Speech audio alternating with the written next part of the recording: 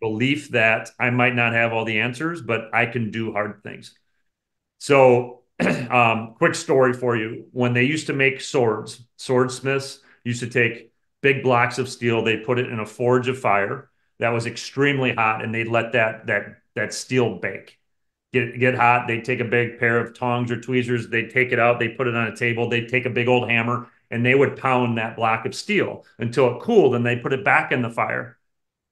And then they let it bake and back on the table and pound it and pound it. They do it for hours, fire pounding, until in the end, what you got was this big, flexible, beautiful blade, right? And people would travel everywhere to come by the beautiful blade from the best swordsmiths, but they'd never see what happened in Hmm. the process of it making it. Yeah.